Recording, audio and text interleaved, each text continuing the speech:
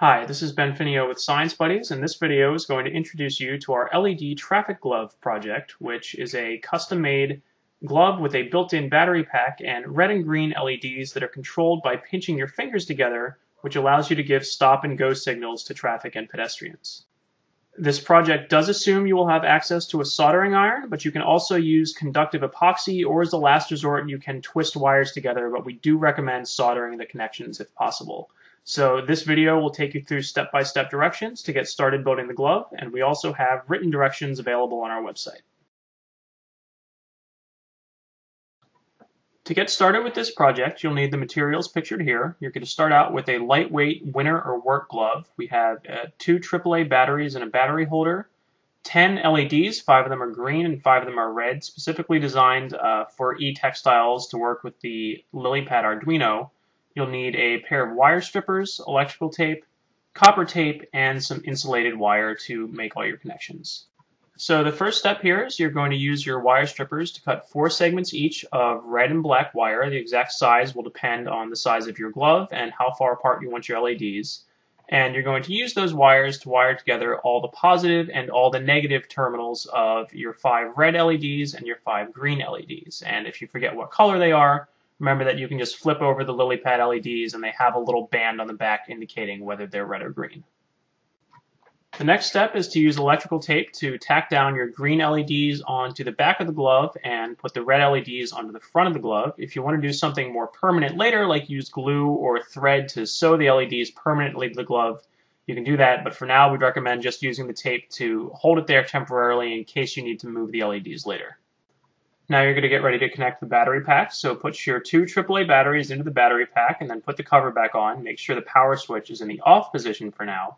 Then you're going to solder the negative lead from the battery pack, which is the black wire, to one of the negative pads of your LEDs. Now you can do this to any of the LEDs since they're wired in parallel. We'd recommend doing it to the green ones on the back since that'll be a little more ergonomic, but it's up to you depending on how you assembled your glove. And then you're going to use a third wire to connect the ground connection from the green LEDs on the back to the red LEDs on the front, and that will ensure that all of your LEDs share a common ground which is connected to the battery pack. So next you're going to cut 2 strips of red wire that are going to go onto the thumb and middle finger of the glove. This will be what allows you to control the LEDs by pinching your fingers together. So you're going to cut those out and then solder them to the positive pads of 2 LEDs, as you can see here.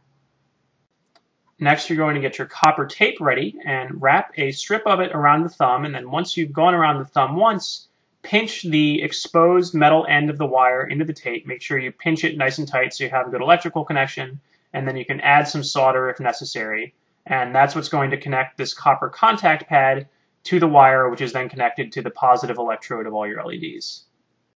You're then going to do the same thing with the middle finger of the glove. Make sure you don't put the copper tape too far up because you need it to be able to touch the same point on the index finger that the thumb can reach.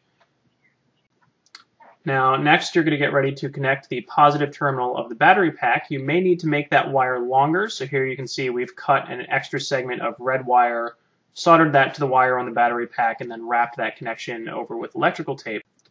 And then again, you're going to do the same thing where you use copper tape to wrap once around the finger and then tightly pinch the exposed metal end of the wire in the copper tape to form an electrical connection to this copper contact pad that will then bump up against the other pads to light up the LEDs.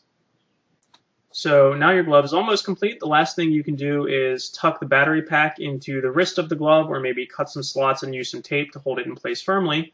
And then when you switch the battery pack on, when you pinch your thumb and index finger together, the red LED should light up, and then when you pinch your pointer finger and middle finger together, the green LED should light up, and you now have a working traffic safety glove. Remember that you can find written directions for this and many more science and engineering projects at our website, www.sciencebuddies.org.